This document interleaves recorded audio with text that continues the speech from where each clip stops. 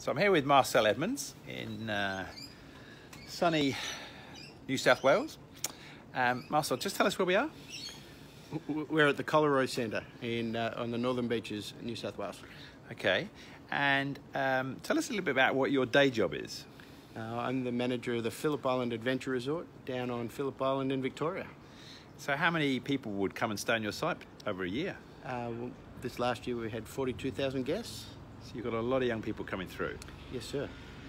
Now, you've just been appointed into a new role here in Australia. Just tell us a little bit about what that role is. Sure. I have the honour now of being the chairman of the Christian Venues Association here in Australia, part of CCI worldwide. Well, congratulations. That's a big privilege, and we're going to look forward to working with you. What do you think is going to be the real challenge for you going forward?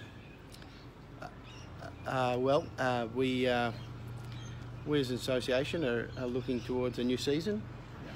We want to serve and honour our members and our venues and help and equip them to meet and tackle